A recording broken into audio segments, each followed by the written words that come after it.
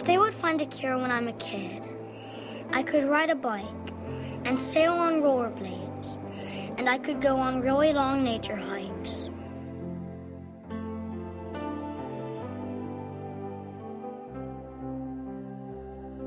If they would find a cure when I'm a teenager, I could earn my license and drive a car, and I could dance every dance at my senior prom. If they would find a cure when I'm a young adult, I could travel around the world and teach peace, and I could marry and have children of my own.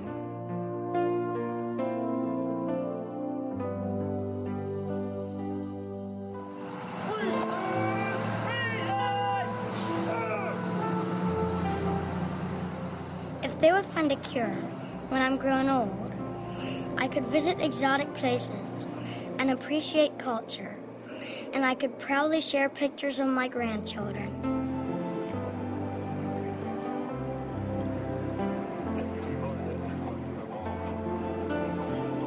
If they would find a cure when I'm alive, I could live each day without pain and machines, and I could celebrate the biggest thank you of life ever.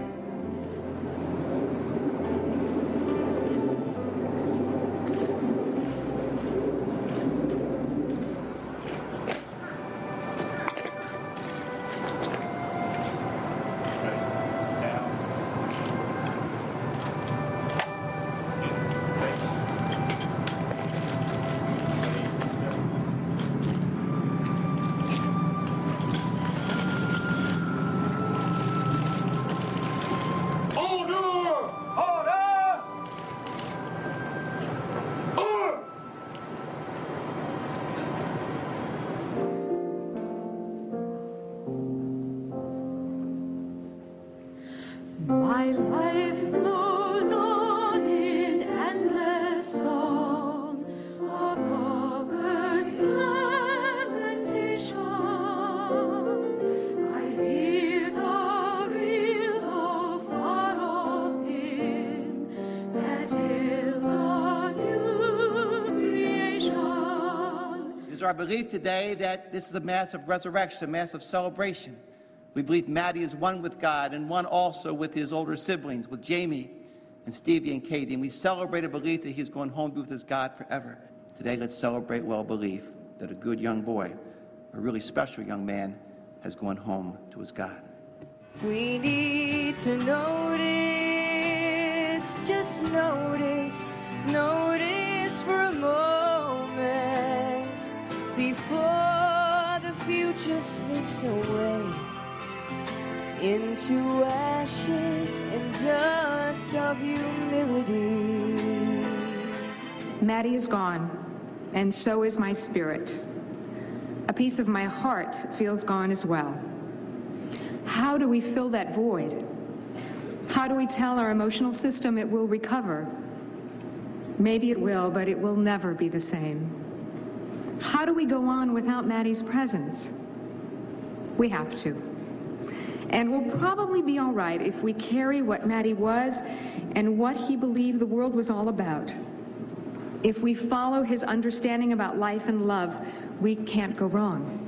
It's not often that we find people in our lives who create magic. I found him to be magical. I could not believe so much wisdom, so much power, so much grace, so much strength and love could come from one 10-year-old little boy. And we have known kings and queens. We've known presidents and prime ministers. But the most extraordinary person whom I have ever known in my life is Mattie Stepanek.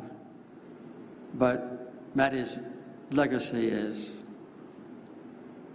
forever, because his heart songs will resonate in the hearts of people forever.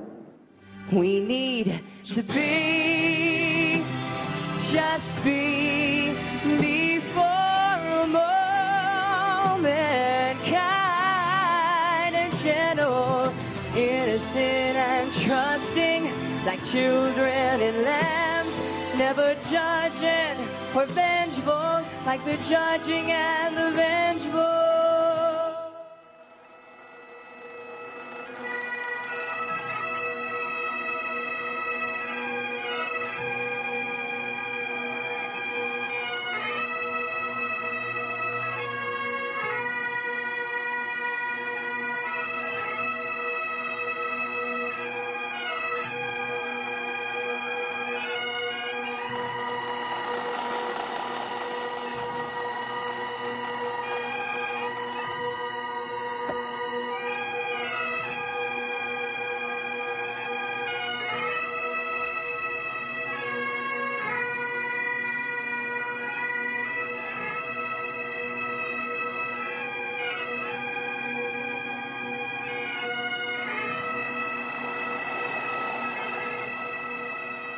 If they would find a cure when I'm buried into heaven, I could still celebrate with my brothers and sister there, and I could still be happy knowing that I was a part of the effort.